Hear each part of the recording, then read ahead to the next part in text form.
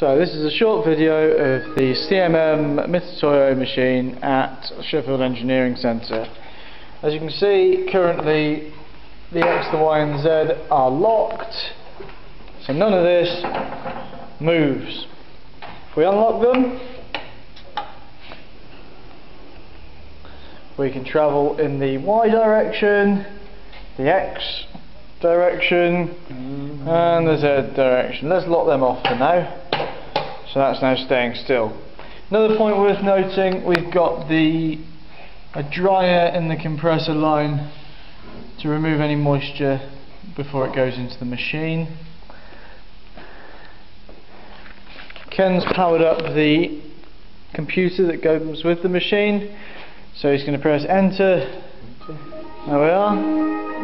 Now it immediately comes up with this Mitutoyo screen. And now it wants us to reference the machine. So Ken's unlocked the X and we see it goes green, so it's referenced the X axis. He's now moving it and referencing the Y, and here's the Z, and it goes to this screen then. There we are. So we're going to we're going to minimise that down, and we'll minimise that one as well. And we're going to open the Mitutoyo program and load a program for measuring this little spacer here. It's got a threaded end, it's got a taper, and it's got, well, an inch long section of the same diameter. I don't think there's a taper on that bit. So here we go, Ken. Back onto this. So back onto that. Bringing up the previous program. Just press OK on that, and then it'll ask you for your name. Oh no, didn't even ask you for your name. So we've glued the part on as shown, except we haven't, because we haven't got any plasticine. That's disappeared, and the clearing out of the building. So we're having to use blue tack today. Earlier tests show it seems okay, but it doesn't hold it in position quite as well, so it's likely we'll end up with a lot more of the measurements we take being showing the component to be out of tolerance. Anyway, let's get on with this, Ken. Okay. Okay, so we're going to press OK. We'll just OK that, and it wants us to place the probe, so you need to get it near the right hand side, and you're going to lock the Y axis once you're there, and you're going to take some measurements around that diameter to ascertain the diameter. So you ready for an OK? Yep. Well, an OK. Measure circle, point 1, 2, 3, 4. Element finished. Splendid. And it's now going to ask us to take another measurement. So we're doing the same section, just nearer the taper this time, Ken. So up there. Are you ready for an OK? Yep.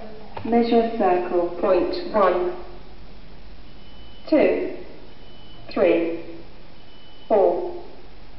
Element finished. Next we want to do this back end. Just had a minor interruption. We'll carry on now, Ken. So we're still measuring this component. Large diameter.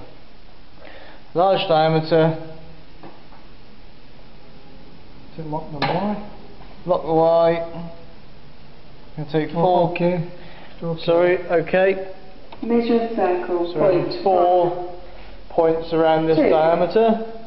3, 4. Element finished. Front face. So lock your X and your Z once you're there. Okay, that. Measure point 1. Element finished.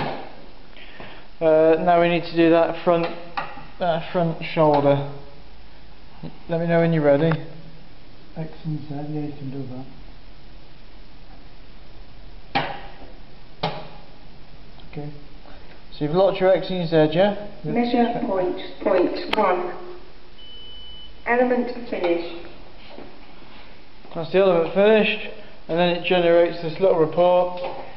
The blue tack was obviously better this time than last. Last time we did it, we had a page of red because the component was moving all over the place. So there we are. It's showing that the component is out of tolerance, but there is no question that that's the result of this machine having any issue. It's the component that will be out of tolerance. Make sure there's full set of instructions there. We've just been following this set of instructions that were created by a previous member of staff. Obviously it comes with the supplementary table that can be bolted in using that hole, and that's that. Just had a minor interruption, we'll carry on now, Ken. So we're still measuring this component. Large diameter. Large diameter. To lock the Y. Lock the Y. Going to take four. Okay. Okay. Sorry, okay. Measure circle. So Point 4 points around this 2, diameter. 3, 4. Element finish. Front face. So lock your X and your Z once you're there. Okay, that. Measure point 1. Element Straight. finish. Now we need to do that front shoulder. Let me know when you're ready. X and Z, yeah, you can do that.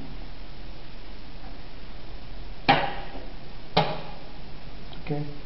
So you've locked your X and your Z, yeah? Measure point 1. Element finish. That's the element finished, and then it generates this little report. The blue tack was obviously better this time than last. Last time we did it, we had a page of red because the thing was the component was moving all over the place.